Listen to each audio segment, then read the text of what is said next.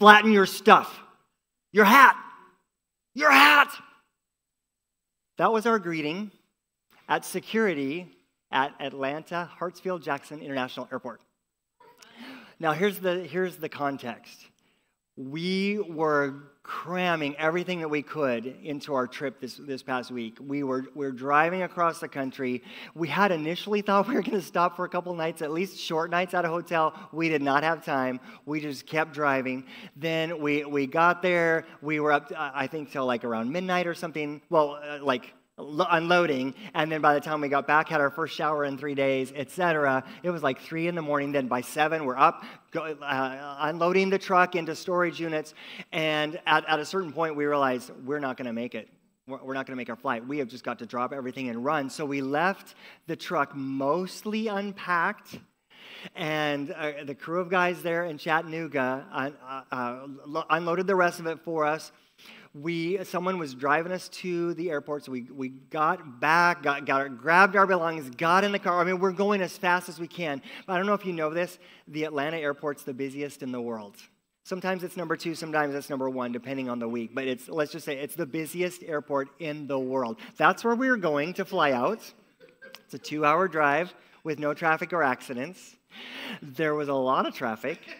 We did pretty much get past that, but as we were watching the clock, we're like, I don't know if we're going to make it. So we finally get to the airport. There's a long, long line of cars that was not moving. So we could not get up to the gate. So at a certain point, Stephen and I just go, we got to bail. We jump out of the car and grabbed our luggage and ran past all the cars waiting to go to departures. We ran. We get to we had already checked in, all that modern technology stuff is so nice. So we didn't need to talk to anybody. We weren't checking any bags. So we just ran to security. I'm not kidding. The security line was bigger than the footprint of our church in serpentine, those serpentine. I'm not kidding. Going back and forth, and we were going as fast as we could and watching the clock just tick, tick, tick. Well, by this time, I think we got into security maybe a half hour before the plane was scheduled to depart. That's when they start boarding, typically. And so we got all the way through all that long security line, and we're looking at our watch, and we're going, Stephen's trying to make calls. He's trying to figure out, what are we going to do? I don't know if we're going to make it. We get up to the security person who checks your boarding pass and ID, and we said, okay, listen, we have 8 minutes before our flight is scheduled to go off. We need to go. She goes, nope, y'all already missed it. She said, that scheduled time, that means the time that wheels are up. That's the scheduled time. I've always thought that's when they close the doors. No, the scheduled time, that according to her, was wheels up. Okay, so now we've gone through the longest line ever of just getting up to the first person that checks your boarding pass. Now we have to actually go through where they examine your luggage and everything, all that stuff. So we get up to that person. Okay, so now we are what are we? We've missed our flight. What do we do? I don't even, what? And so the first person we see, we start to put our stuff on the bins, and that's where she goes to Stephen, flatten your stuff, your hat. And we're like, what? What about my hat? And he had put his hat on the bin of stuff, and she felt like the stuff was not flat enough. And your hat. So he flattened his hat. What am I supposed to do? She goes, no, your hat, take it. Okay, so he took it. And he said, am I supposed to take out my laptop? I mean, he's being respectful and am I supposed to take out my laptop? Because at most airports in the world, you do have to. She just goes, rolls her eyes, and just walks away. How dare you ask a question like that? Yeah. Oh, my goodness. And so that was fun. So that was awesome. So now, instead of running, we're just I guess we'll go to the gate and just see what happens. And the security person said, and don't you go out. Of course, we know that. Once you've been through security, don't go back out. So then we get up to the gate. And by the way, the gate was gate 19 out of 19. It was so far, so long. We wouldn't have made it. We needed a half hour to get from security to the gate. So we finally get to the gate, and we're not the only ones who have missed the flight. There were 6 people who missed the flight. And so we started talking with the gate agent. Now it's not a hurry, and just asking her about her day. I was proud of Stephen. He asked her about her day and different things, and it was kind of cool. She opened up a little bit. Well, my day's not been that great because I started work at, 3:30 a.m. or 5:30 a.m. or something. I was supposed to be off at noon, and now they're telling me I'm not going to get off till 5:30 because we've had people call in sick. And so we're just talking back and forth, and she's calm, and we're calm. And when she first saw us, she said, "Oh, you must be the Wakefields." Yes, we're VIPs. You already know our name. No, that's not why she knew our name. It's because we missed the flight. And they've probably been calling for, 20 minutes. Would the Wakefield brothers please get up here? And so we finally get up there. But what an interesting thing. Like, we're just talking to her, shooting the breeze, and she goes, "Well, I've got you all booked. You have about an hour wait before your flight boards, time to go get a meal or whatever." And she goes, "Now don't be late for boarding." We're like, "We know. Lesson learned, okay?" Like, we got it. But what a difference in our reaction, and I might say especially Steve-O's reaction, to the 2 different agents. One was very stingy with her words, with her time, with her instructions, with her care.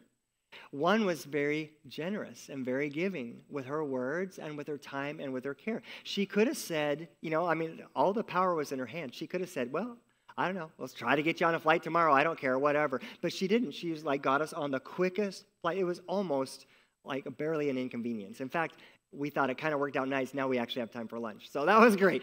But what a difference in those 2 people. And because of their attitude, it really kind of changed us and changed the environment. And so I want to talk to you a little bit about that today. Would you turn to Proverbs chapter 11, verses 24 to 25. These are 2 proverbs in the long list of proverbs that many times they're just one truth after another, not really related, but these 2 are related to each other. And I want to give you the context. We're in a series this summer. We're going through the book of Proverbs in the Bible. It is a book of God's wisdom for your life. And we've kind of broken it up into chunks. And right now, we're in a little mini-series called Essential Mindsets. Proverbs for a Great Life. And I don't know about you, but I want to have a great life. And I want you to have a great life. And so many times, it starts with your mindset. Because before your behaviors, before your actions, it's what you're thinking. And that really determines how your life goes. So your mindset is so important. In Romans chapter 12, verse 2, it says, "Let God transform you into a new person by changing the way you think." So it is a very powerful, how you think, what your mindset, not just a random thought, but your mindset, the trajectory of your mind matters. The direction of your thoughts. We listened to Craig Groeschel, a great leadership teacher and pastor, and he said, your life is always going in the direction of your strongest thoughts. Your life is going in the direction of your strongest thoughts. That's how powerful your mindset. So we're looking at essential mindsets that we see spoken about and taught about in the book of Proverbs. And so I'm really excited about this one today. Proverbs 11, 24 to 25 says, "Give freely," someone say freely, "and become more wealthy." Someone say wealthy. It's in the Bible. Don't shoot the messenger. "Be stingy," someone say stingy, "and lose everything." Someone say lose. Okay. "The generous will prosper." And this word means be enriched. In America today, we see that word prosper and we think, oh, I'm going to have a lot of money. But that's too limited for this word. It may include that, but that is too limited. Be enriched. The generous will be enriched, will prosper. Those who refresh, and this word can mean drench. So those who drench thirsty people with water. Those who drench people with blessing and kindness and goodness, those who refresh or drench others will themselves be refreshed or watered. This is a beautiful biblical principle, and it points to a mindset of generosity. And that's what I want to talk to you about today, a mindset of generosity. At different times in our service today, we've already been talking about generosity. It is an essential mindset for a prosperous life. If you drench others, you yourself will be watered. You will be refreshed. And it's sort of counterintuitive. And so many things in the kingdom of God are upside down. They seem backwards. They seem like that's not logical. That's right. It is God's way. And it's what God has put into the universe and put into our world system. So many things in the kingdom of God like this. When you give your life away, that's when you gain life. It doesn't make sense. I know, but it's the kingdom of God. When you refresh others, it sounds like the end of the sentence would be, you'll be empty. But that's not the end of the sentence in the God's kingdom. When you refresh others, you yourself will be refreshed. It is how his kingdom works. And I believe that the good news is that God blesses generosity. God blesses generosity. Can we say that out loud? God blesses generosity. And these two verses are some of the verses, and I'll bring you some more, that point to this truth. If you could grab a hold of this truth, you will prosper. You will. Now, as I've said before, if it's a biblical truth, if it's a biblical principle, it needs to work anywhere in the world. Absolutely. I have seen it work on the poorest soil imaginable. When you are generous, when you bless others, you are blessed. You are enriched. Your life is prosperous in God's way. So why don't we do it? If that's the outcome of generosity, a mindset of generosity, why don't we just think generously all the time? Why don't we just be generous all the time? Well, I believe there might be many reasons, but one key reason is that we don't fully trust God. Because if you fully trust God to meet all your needs according to his riches and glory by Christ Jesus, if you really trust God to provide for you, if you really trust God, then it's no big deal to be generous with whatever you have, your time, your talents, and your treasure, because you trust God and he's got a plan. I don't know how many times I have had a plan for what I was going to do with my day, and God had a different plan. But when I've been generous with my time, God blesses me in other ways. So we're not just talking about money out, money in. That is so much bigger than that. But when you refresh others, you yourself will be refreshed. We can worry, if I give away, then I won't have anything for myself. Again, that just points to we need to trust in God. We need to have our faith in God. There are three mindsets that I've identified that sort of contrast a little bit. The first one is the scarcity mindset. And different business authors write about the scarcity mindset. It's the idea that there's only a limited pie out there. So in order for me to get my piece of the pie, I need to take it from you. Or I need to prevent, sorry, we have just a little bit of dryness here. Or I need to prevent you getting it. That's the mentality, the mindset that there's only so much out there. So if I'm going to get some, I got to take it. And it's also, the flip side of that is, if you get some piece of the pie, then that means there's less for me. So I don't want you to get it. That's the scarcity mindset. We see it all around us. There's another mindset that is usually talked about as the opposite of that, and that is the abundance mindset. And I believe that for Christians, an abundance mindset is a very godly biblical mindset. It is the mindset, it's the mentality that because God is infinite and limitless, and the earth is the Lord's and the fullness thereof, he owns the planet, the stars, the universe. The abundance mentality says there's enough of God to go around. There's enough provision to go around. And I believe we could end world hunger if everyone just got this mindset. If everyone surrendered their life to Jesus Christ and said, okay, we're going to take care of each other. Done. I believe that there is enough. That God has more than enough. He has abundance. But there's a third mindset. Those two are usually talked about as opposites, scarcity and abundance. But there's a third mindset. That is the generosity mindset. Abundance says there's enough out there, I can get some. I think I'm okay. Thank you. Generosity says I am open-handed with my time, talents, and treasure because God was generous to me first. So abundance says there's plenty out there. Generosity says, and I'm here to share it. And I believe that God wants to bless not only my life, but to bless others through me. The funnest thing possible is to bless someone else with your time, your talent, or your treasures. That makes such a difference. When you're generous, you're actually sharing God's resources with other people. We are only stewards. We are managers because the earth is the Lord's and the fullness thereof. He owns it all anyway. So God blesses generosity. His principle is when you drench others, you yourself are watered. You are blessed. And I believe that there's a couple different ways that you could take that passage from Proverbs 11 that we read earlier.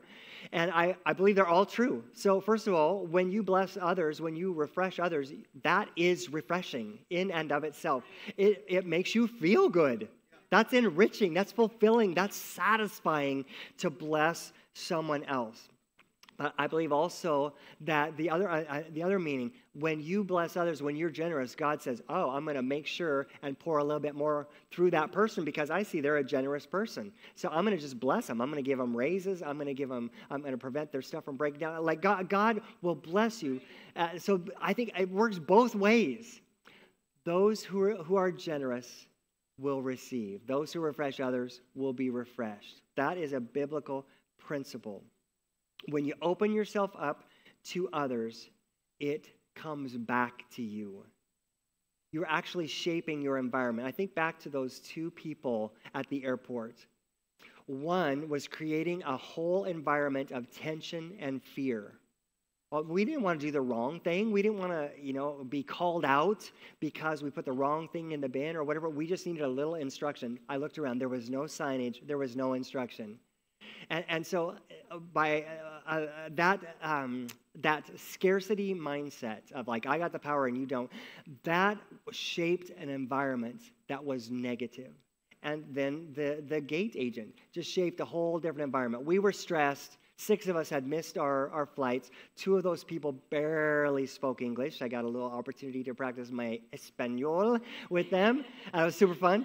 But we were stressed, but she was generous with her peace and with her skill, with her talents. She took care of us. It was no problem. And she changed our lives just in a little way, a little bit that day. When you open yourself up to others, it comes back to you. We were friendly back to her. We were encouraging to her. We wished that she would have maybe have a better day. It was a cool time. So when you are generous, it comes back to you. That's God's principle. When you take time for others, it is just such a blessing when someone is in need of advice or in need of help, and you give that to them. You give them your time. They feel honored. They feel lifted up. They feel blessed. Like it changes lives. And then you, in return, reap an openness from them, a willingness from them to share their lives. When you pay for someone's meal or their coffee, or whatever need comes up, it takes away stress. It takes away worry. It takes away anxiety. And that person now wants to do something back for you. I once read a book called Thou Shalt Prosper. It's the Jewish mindset about finances, not Christian, Jewish mindset on finance. A really interesting book. And I love this principle. The basis of friendship is doing a favor for someone. And they said that is how friendships are born. I do something for you, then you naturally want to do something for me. And then I want to do something for you. And that reciprocal helping that is how friendships are born. And that is that principle. I'm generous to you. It just comes back. You gain a friend. It's so great. It is God's principle. A generous life is a blessed life.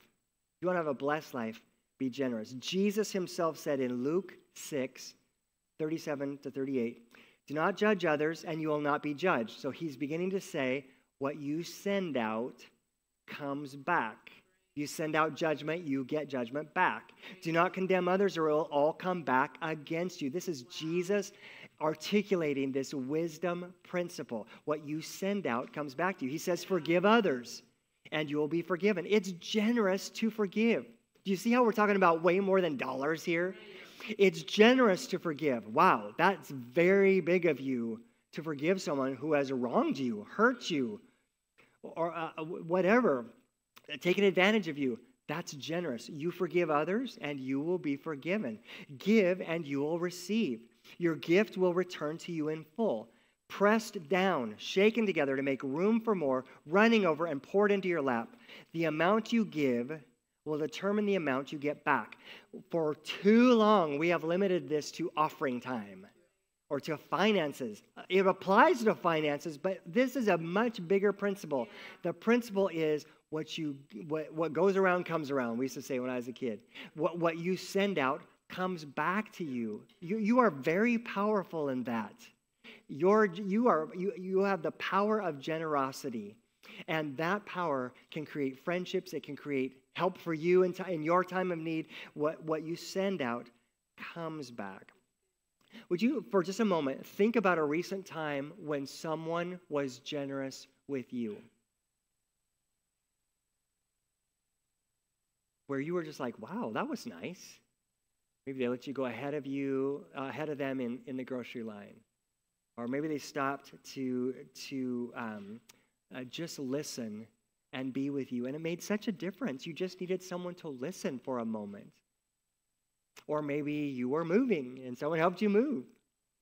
Like think back to a time when someone was using their time in a generous way towards you. Or think back, is there a time recently where someone used their talents to help you? Maybe they fixed your car, or they gave you some advice, or helped you fill out an online form that was confusing, or whatever. How did that make you feel? What did that do in you? Or maybe someone used their treasure to buy you a meal, or like they treated and you weren't expecting to be treated, or you had a need and someone helped you with that need. They gave you a car or paid your bill or whatever. What does that do to you? When someone is generous to you, you automatically open your heart to them. It's just a principle. You want to bless them back. You want to thank them. You want to be with them. You want to hang out with them. Like, wow, you were generous to me. I love you. That is what it does to our hearts. Galatians chapter 6, verses 7 and 9 and 10 says, you will always harvest what you plant. This is a biblical principle throughout the Bible. What you send out comes back to you. The King James says, you will you will reap what you sow. You will harvest what you plant. So let's not get tired of doing what is good. At just the right time, we will reap a harvest of blessing if we don't give up. Therefore, whenever we have the opportunity, we should do good to everyone, especially to those in the family of faith. That's the generosity mindset. As often as possible, I want to do as much good for as many people as possible. I want to be generous with my time, talents, and treasure. That is living generously. Acts 20, verse 35, the writer of Acts says, you should remember the words of the Lord Jesus. It is more blessed to give than to receive. It's more blessed to give than to receive. And that's the blessing that we've been talking about today. Oh, I have my little thing down there. Would you help me with that? Thanks. Generosity is a boomerang. I have here a boomerang. It weighs about like 7 pounds. No, I'm just kidding. It's made of foam. It's like a feather. I would like to try throwing it. Oh, yeah. Do it. Hopefully no one will be harmed in this illustration. I think that if it did harm you, if it did hit you, it would not harm you. I'm pretty sure. We tried it out earlier. Okay, so I just want to see the boomerang principle. Lord, let this illustration work. Okay, here we go. It would have totally come back if it hadn't hit the chair. Okay, let's try it one more time. Okay. Yeah. But yeah, shield your eyes. It's really hard to throw it hard. It's just like it weighs nothing. It's like throwing a piece of paper. Here we go. Oh! I just about took out some people in row 3. I'm so sorry. So sorry. Let's just hear it. Just take it. But a boomerang, the theory is a boomerang goes out and comes back. And we saw a hint of that in the boomerang. But generosity is a real boomerang. All right? So what goes out comes back. Now, giving money in order to get money in return, well, not the right motive. That's not how it works. What we're talking about is a generosity mindset. It's a choice to live in a certain way where generosity is your first thought. And God's promise is that generosity is refreshing. It's refreshing. It refreshes you and it refreshes others in lots of different ways. Maybe financial, if you're giving financial, maybe. But in lots of different ways, God blesses. Now, God's wisdom will always work out. It will work out ultimately, even if we don't see it in the short term. We know that. The Bible is true. And someone may live the most generous life and really have a rough time in this life. They may. But if their faith is in Jesus Christ, we know what's waiting for them in the life to come. It is generally true now that when you are generous, you're going to get it back. But there is evil in the world, and sometimes it doesn't come back, not in this life. But it will come back. There will be a reversal. In the short term, sometimes it's hard to see. In 2 Corinthians 8:9, it says, "You know the generous grace of our Lord Jesus Christ. Though he was rich, yet for your sakes he became poor, so that by his poverty he could make you rich." Are we talking about dollars? No. We're talking about spiritual riches in Jesus. In the short term, sometimes it's hard to see this principle in action. Judas seemed to be on top of the world. One little meeting he had got him 30 pieces of silver. That was enough to buy property in his day. A good piece of property. Seemed like he was doing well. That he was evil. He betrayed Jesus. He was greedy. He took that money, the price of Jesus' head, and it seemed like it's working out. Jesus, on the other hand, generously poured out his life to everyone he saw. He fed people. He healed people. He lifted people out of the dirt. And yet it got him crucified. It seems like this principle isn't working out. It's Friday, but Sunday's coming. In just a few days, Judas took his own life out of overwhelming regret and just pain at what he had done to Jesus. Jesus rose from the dead to eternal life, offering eternal life for all who believe in him. So sometimes in the short term, it might be tempting to think, oh, I was generous and I'm not doing that great. Hang in there. Hang in there. God's word is true. And you may not be rolling in piles of cash, but your life will be enriched. That is a promise as God walks through your storms with you. So what's your mindset? Do you have a scarcity mindset? Are you worried? I don't want to give anything away because I might not have enough. Are you only focused on the short term? Do you have an abundance mindset, which I think this is a progression? That's a great step to realize God owns everything. God's got it, and he's going to take care of me. Or do you have a generosity mindset where you not only believe God owns it all, but that he wants to pour it through you, and he's going to take care of you just fine. You will be enriched. You will be refreshed. You will be taken care of as you are generous. What's your mindset? Would you stand to your feet? What would you like your mindset to be? Let's pray. Lord, I thank you for your word.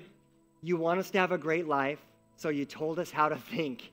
You told us the mindsets that we need, Lord God, and we want to have your mindset, Lord God, and you have a generous mindset. Lord, I pray that you would transform me and that you would transform us by changing the way we think. Lord, I know that could be taken two ways. Lord, help us to choose to think differently, but also, Lord, work in us. Work in our hearts, work in our minds, and help us to think differently. Let us be renewed. Help us to have a generosity mindset in our lives. Help us to not worry about things, but help us to trust in our Father, our provider and protector. Lord, change our hearts, change our minds, change our lives, and may we be known. May Hope and Life people have a reputation of being the most generous people around. Thank you, Lord. Thank you, Lord. Start the work in us, Lord. With your head still bowed, I want to invite you to put your faith in Jesus if you have not yet already done that. Maybe you've been wandering away from God. Maybe you're not sure of the status of your relationship with Jesus. Maybe you've never put your faith in him. Well, today is your day. How do you do that? Turn away from your sin. Turn your life over to Jesus and let him lead. If you'd like to do that today, online or in the room, would you just raise your hand? Online, I can't see you, but God can. And that would be a signal to me and to God. You want to put your faith in Jesus today. Let me just coach you in a prayer. And I know I'm talking to a lot of believers in this room. Would you pay attention to this prayer? Because you're going to need to pray that with somebody this week. All right? Pay attention to this prayer so you can use it. All right? But for you that are putting your faith in Jesus, would you pray this prayer to Jesus right now? Let's all just pray this together. Jesus, I invite you into my life. I acknowledge I'm a sinner. Please forgive me of my sin and make me new. I choose to follow you and let you lead. In Jesus' name. In Jesus' name, amen. And if you just prayed that prayer, we got a course we want you to take so you can grow in your faith. How about you, Pastor Christian? Awesome. I want to have a generosity mindset. Amen? Yeah, amen. Amen. Well, if you filled out that Connect card, please drop it in the box on your way out. And if you are new to the faith, please stop by the Following Jesus table over in the corner. We'd love to just give you a gift. It's a book, short book, and a short course on just how to follow Jesus, how to walk in step with him. And please stay, if you wouldn't mind, after service. We're having a short reception for our worship leaders, Stephen and Taylor. We'll just bless them, say hi, tell them you love them, tell them how much you appreciate them. We're going to miss them. All right, we love you guys. God bless. We'll see you next week.